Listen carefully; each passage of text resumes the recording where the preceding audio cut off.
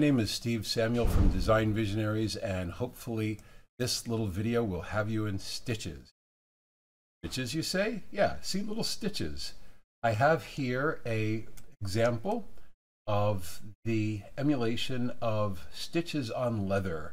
So one of the nicest things about being in the position that I'm in is there's many people from all over the globe, really, that send me in requests for things that they would like to see done in CAD. And one of the requests was what would happen if I had a leather, like the leather that's around a shifter or shifting mechanism. I wanted to show how it was stitched together. And so I did this nice little example, and as you can see, there's the emulation of leather around this nice little shifter, and there's emulation of the stitches that would hold it together.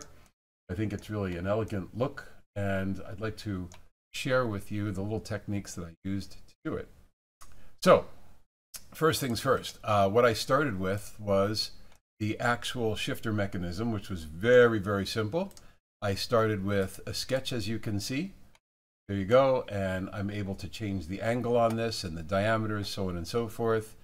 And I used this one sketch to revolve some bodies, and I trimmed it. And so there you have it. That's the very simple shifter.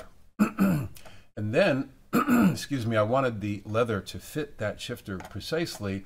And so the next thing I did was go to the assemblies and go to the interpart links more and find the product interface. And then the product interface, I selected the geometry and I created an interface.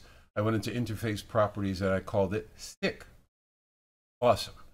Then I said file new, and I created a file called cover. So I'm going to call it cover 2 so you can see exactly what I'm doing.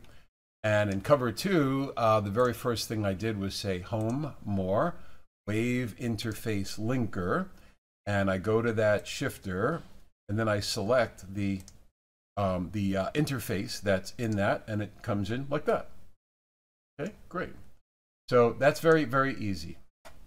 So next, I was at this stage. I'll say make current feature here. And so this is the shifter. I did a datum axis all down there. I did a point entity. I did a datum plane right there. And on the datum plane, I used that to trim the body. I did an edge blend on the body, and then I did a shell with a negative number. And so that got me a piece of geometry that basically covers the entire base of the shifter.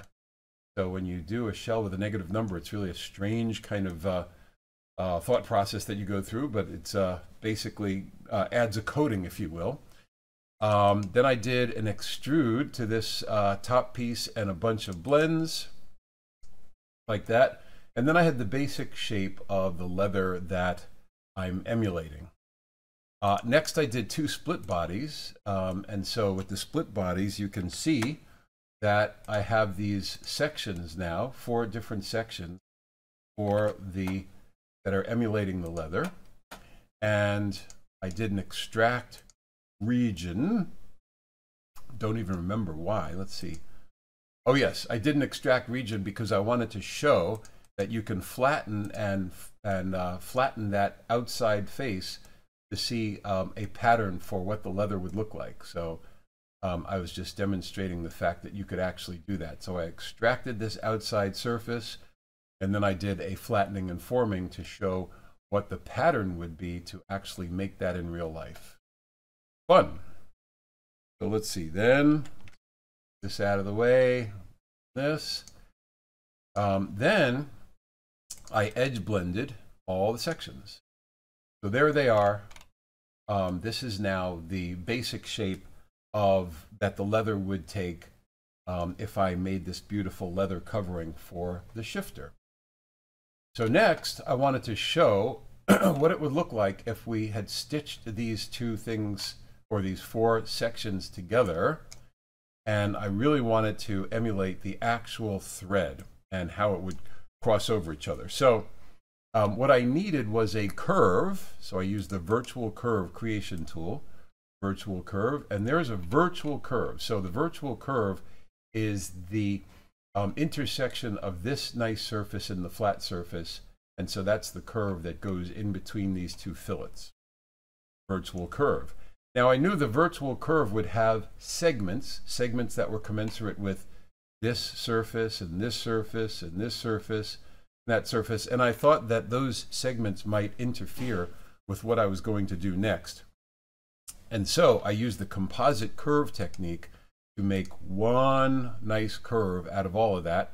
When you do a composite curve, if you go to curve and you go to the composite curve functionality, you can see that in the settings, you can have the curves join into a general spline all as one, and you could hide the original.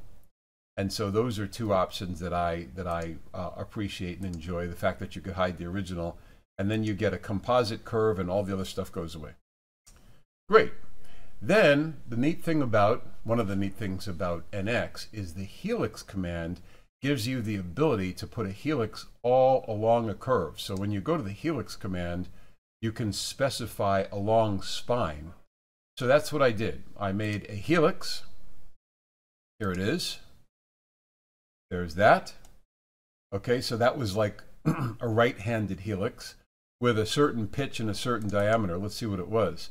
So actually I used a radius of 3 millimeters and a pitch of 10 with 28 turns, and it's a right-handed helix. And so that looks like somebody kind of stitched it together, but the stitching is too round. See, it sticks up from the surface too much. And I dealt with that a little later. But then I did a left-handed helix with the same pitch and the same radius. So now that's looking more like stitches. Okay? But the stitches are too high off the surface of the leather. So I needed something to force them to be flatter and nicer. And so what I did next was at the end of that drive curve, I created a elliptical sketch. See the little ellipse? And I swept that ellipse, make current feature, along the drive curve. And then I projected those helices, I think that's the plural of helix, onto that elliptical surface.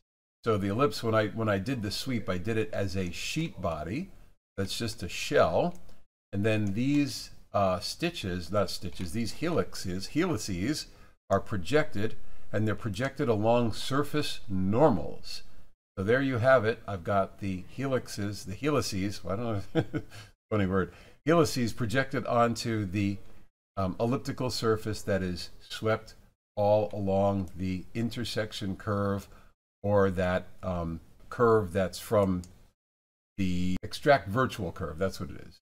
When you extract a virtual curve, you can get it from a virtual intersection. That's what I use. Okay? Extract virtual curve. All right, so next I did a series of tubes on those projected curves. So let's Control W here. Let's hide the sheet body. Let's hide the curves, all of that. And let's show the tube. Make current feature. So there's a tube that follows the helix that's been projected onto the elliptical swept surface. And for some reason, it wouldn't do the whole thing. So I had to do it in sections. Make current feature. Make current feature.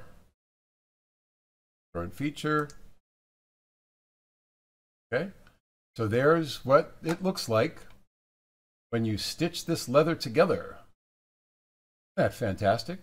Looks great. Next, I patterned it. Current feature. And since this set of stitches were longer than everything else, you could see that they went too far.